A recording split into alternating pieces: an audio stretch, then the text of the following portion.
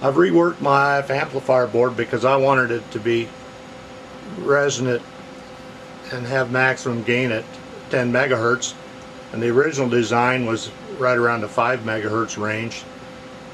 Worked out pretty easy because I think I added 2 turns onto the inductor here, just added 2 more turns to make it 32 turns, and I left C6 off the board, and that resonated out quite well at 10 megahertz, and I could adjust the variable capacitor down there to make it resonate at 10 megahertz.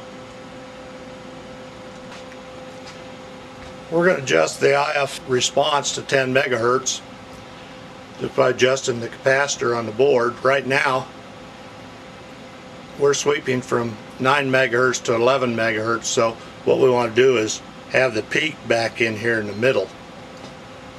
So it's a simple adjustment. If you're using oscilloscope, you could just set the frequency to 10 megahertz and adjust for maximum amount of signal.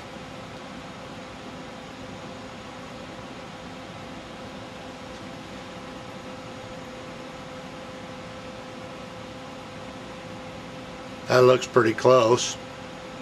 Doesn't have to be exact. Just knock the board out of the vise. We'll just let it hang there though. So that's pretty close. So now let's measure the gain out of the... We're looking at the input to the IF amplifier, put in a 10 megahertz signal. We set a reference level right here at the center gradicle of the spectrum analyzer. What we'll do now is we'll look at the output, and then we'll increase the attenuation on the input of the spectrum analyzer until we get back to the same point.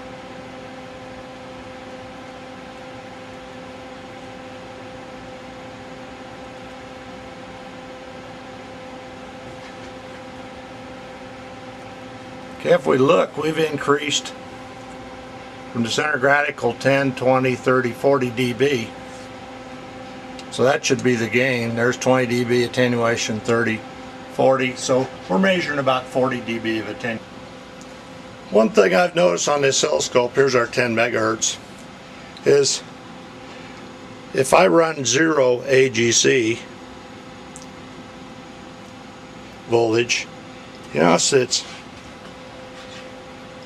not as clean, not real clean. If I increase the AGC voltage just a little bit, so I've got a little bit of AGC,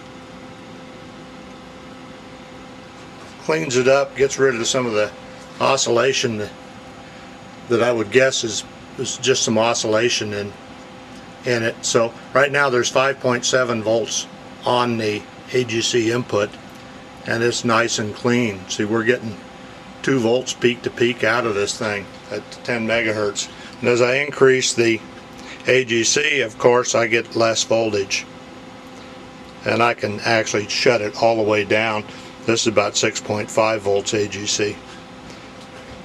So we can take and increase the scope input, and there's just not very little voltage there at this point. So the conclusion I'd make out of that is I want to run just a little bit of AGC voltage on it, and when we get it all hooked into the circuitry, I'll test that theory again just to make sure that it works the way I think it does. So that's one more building block. That's the IF amplifier. Basically all we did is take and input a frequency from the generator and check to see how much output we got out of the amplifier. We tested the AGC line, adjusted the voltage up and down, and we saw the effect of the AGC voltage. We have our IF amplifier hooked up. We've got an MC1350 in the circuit. I've had to remove the RF amplifier off the front end of the mixer because couldn't get 3 boards to fit in my vise to hold them, so we just increased the level into the mixer a little bit more. But we're still putting our 14.2 megahertz in, and we're mixing it with the VFO so that we get 10 megahertz out. What we're going to do first is set a reference level on the output of the mixer board. we have the oscilloscope combination, test equipment combination hooked up to the output of the mixer board, and as you see, there's nothing hooked over here, the output of the IF amplifier. So let's take a look at the spectrum analyzer and set a reference level. Then we'll take and move the input to the test equipment from here over here to the output, and we'll connect the two boards together and we can see the difference in output.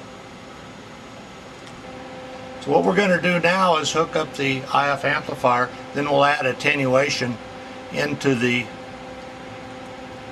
input of the spectrum analyzer and bring it back down to the same point if we can. I can dial in 50 dB of attenuation into the spectrum analyzer over here on the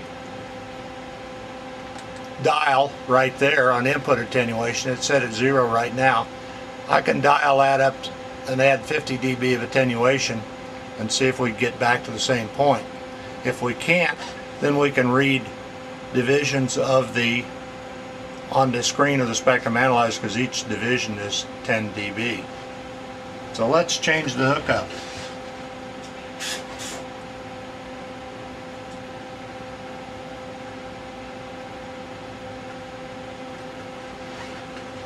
Okay, so now we have the IF amplifier hooked into the circuit. Let's change the attenuator setting on the spectrum analyzer. Minus 10, 20, 30, 40. So we added 40 dB of gain, and we've got about 4 dB extra here on the gradical. So it looks like we're getting about 44 dB of gain out of that amplifier. So I'm going to take the attenuation back out, and I'm going to adjust the voltage on the AGC line.